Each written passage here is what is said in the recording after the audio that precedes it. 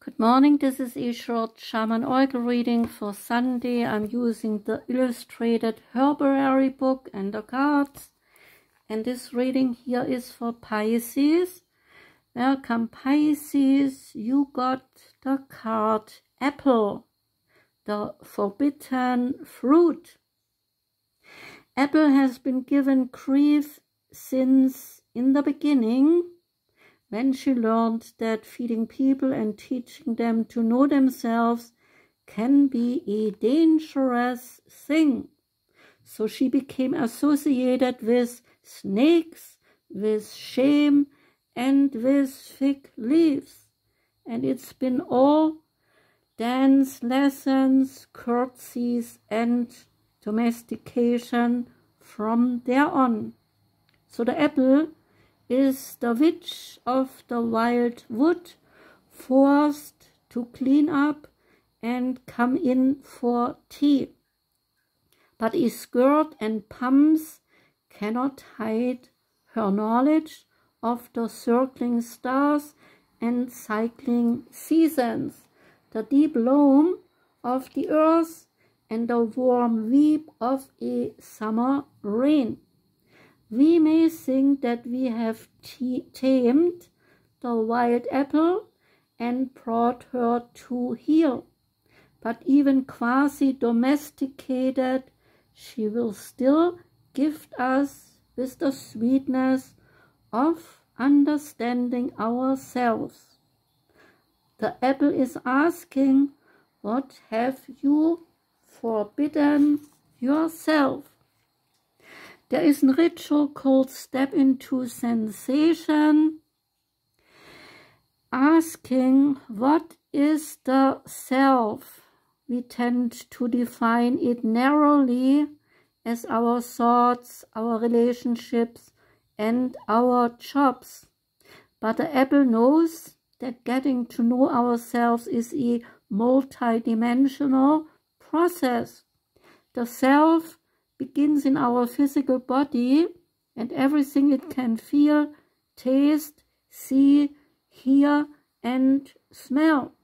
For this ritual, the apple is asking us to focus on sensation.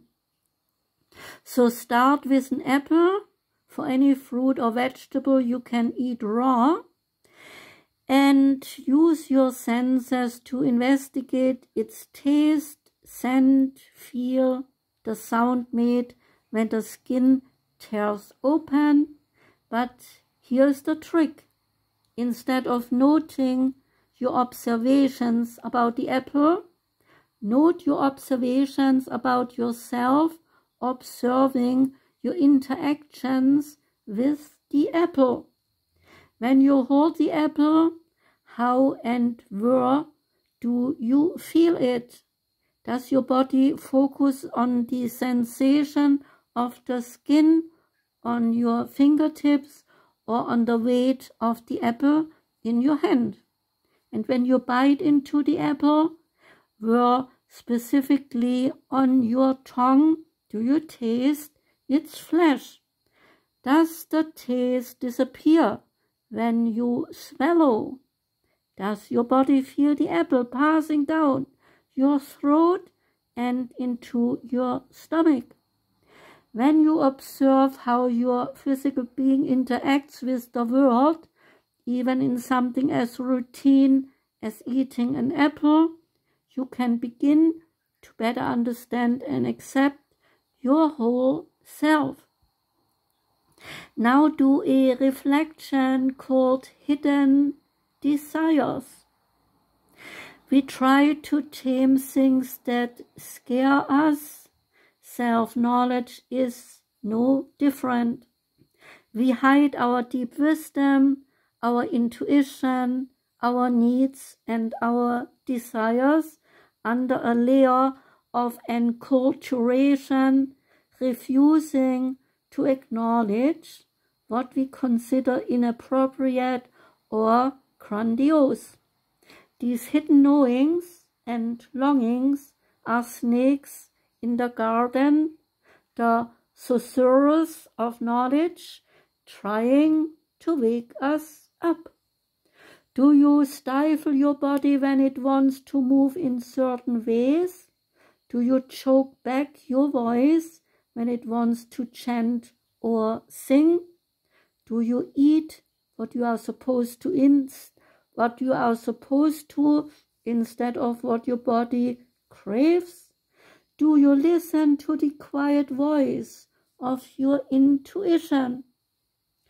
And most of all, do you have thoughts that feel like snakes in the garden, pointing you toward embarrassing or dark truths? If you are having trouble finding what is hidden, start by recalling the last time you felt ashamed, insecure, or out of integrity with yourself. Knowledge is a knife that cuts both ways. It can be self-conscious, beat yourself into submission, or it can be self-aware, rejoicing in the incredible creation that you are.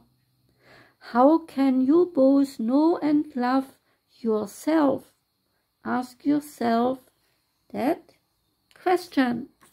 That was your reading, Pisces. I hope you liked it a little bit. Thank you for listening. I do wish you a joyous Sunday. Take care and goodbye.